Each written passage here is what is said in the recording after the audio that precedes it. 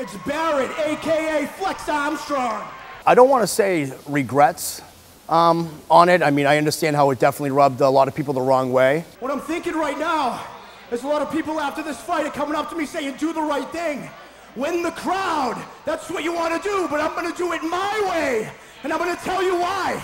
Not a lot of people gave me a chance when they found out that I'm a professional wrestler stepping into the MMA cage. And I said, don't worry about it. Stop talking, I'll stop talking when I'm ready. How's that? You know, I showed up there. It was my first fight. I was excited to be there.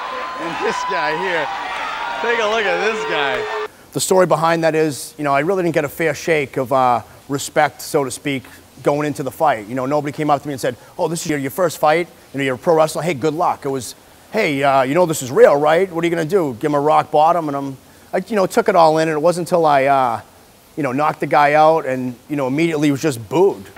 Oh, that's a KO. My goodness. You know, that I'm like, all right, this is what you want. You want to boo me? I'm going to give you what you want then.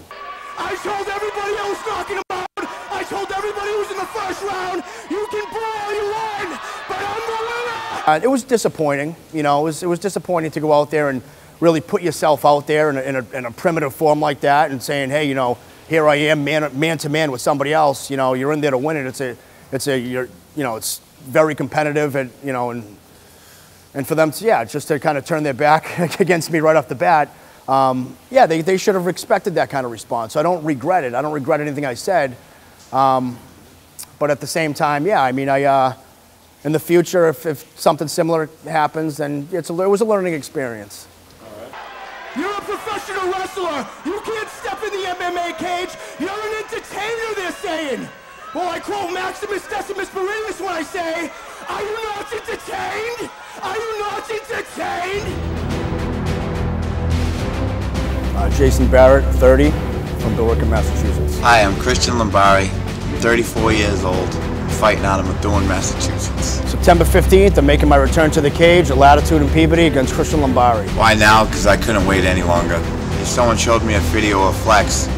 Didn't like the way he disrespected his opponent. Said, now's the best time.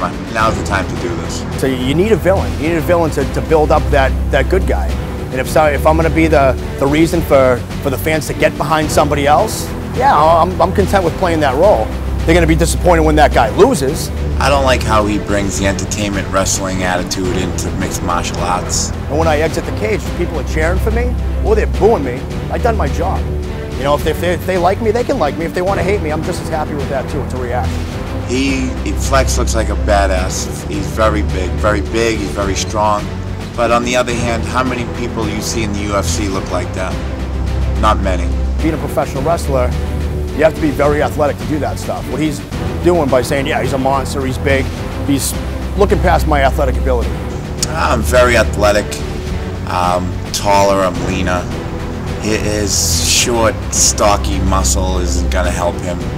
Make no mistake about it, I'm a dangerous human being. And he gets in there with me, no matter who it is, all I got to do is land that shot and I win. He's definitely fighting for the wrong reasons. He's fighting for hits on YouTube, and I'm fighting to see what I got inside. I got a lot of YouTube press, so yeah, it's not like I'm, you know, somebody that's hidden under a rock. People know who I am, and for him to make a name for himself in MMA, I think he needs to beat me. You won't find many people around that look as good as I do, and Flex don't even come close. I know he's very good looking. He's the prettiest mixed martial art fighter in the area. He's his own biggest fan. I got soft looks. I'm more attractive than most. So if I can just not look into his eyes and be mesmerized by his overpowering good looks, then I should be okay. Not only am I going to win on September 15th, I'm going to punish him. I'm going to punish him severely. I'm going to make it look really good.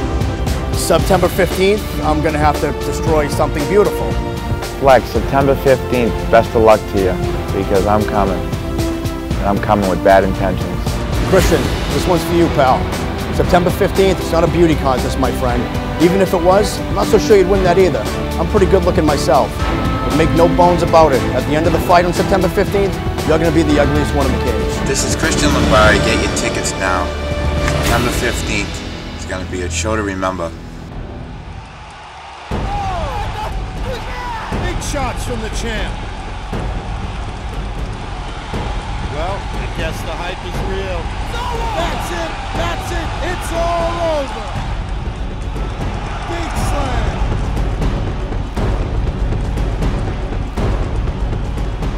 Huge overhand right.